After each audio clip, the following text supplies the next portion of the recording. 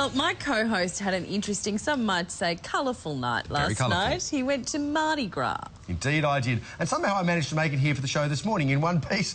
The event was huge. After all, it's one of the biggest gay pride festivals in the world. Take a look.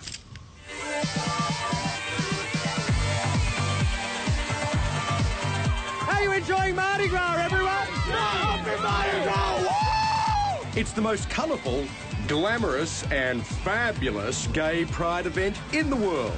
Nice to have you in Australia. Yeah, I love it. That's for me. Unfortunately not. And here's the traditional send-off. The Dykes on bikes leading out the parade. There are some very impressive bikes here and a couple of lemons. Welcome to the 31st Sydney Gay and Lesbian Mardi Gras.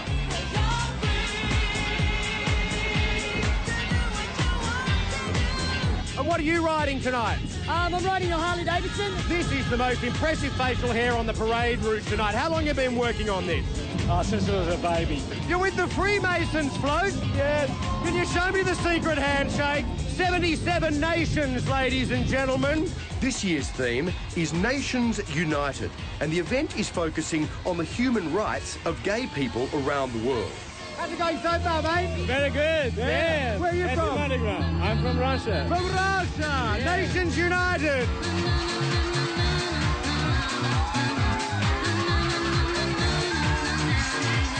Among the celebrity guests, US comedian Joan Rivers. It's amazing. They don't know who I am. They think I'm an old gay hairdresser.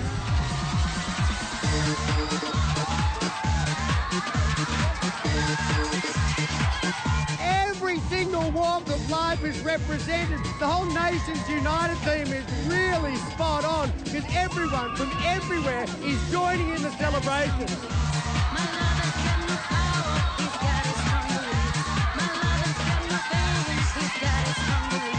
It's really one of the world's great festivals of inclusion.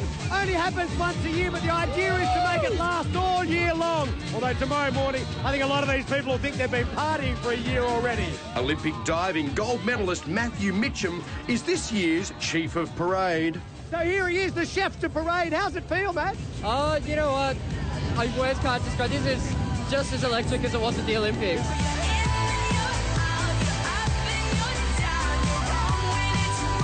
And I thought I'd seen it all. Is it true that people have been gay in Australia for over 40,000 years? Yeah, for me. Konnichiwa, girls. Namaste. Sawadee. That's why it's Nations United. Loving it. Hello, everyone. Oh, you are a goose. That was very funny. And look, despite the global economic crisis, the people really had come from all over the world to be part of the Nations United theme. It was fantastic. I met Bangladeshis, Indians, Russians, as you see, Здравствуйте, to those still partying. Really people from a great number of nations. What was the best float? What was the... Well, there were a couple of very irreverent ones. Ones that sort of, you know, lampooning the various churches, which had gone to a lot of trouble. The dancing cardinals, I thought, were fantastic, and the guy in the Pope-mobile was really something. But, yeah, there are a lot of fantastic floats around. It was cool. And we want a deal or no deal float next year.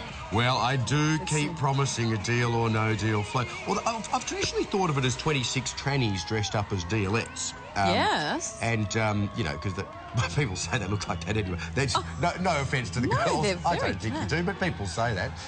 But don't you think 26 trannies dressed as dealettes? Yeah, I'd love it. With briefcases. Well, I was thinking maybe me on the front wearing nothing but a smile and a well-positioned briefcase. What do you think? Gee, had to keep the crowds away. We'd have to just, you know, get real crowd control that night, wouldn't we?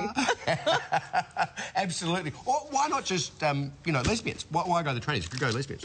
Some very, very spunky lesbians at the parade last night. Anyway, I could carry on all night. I was talking to a couple of really spunky lesbians and I said, would you mind if I have a watch? And so they gave me a watch. Oh, it was very unfortunate.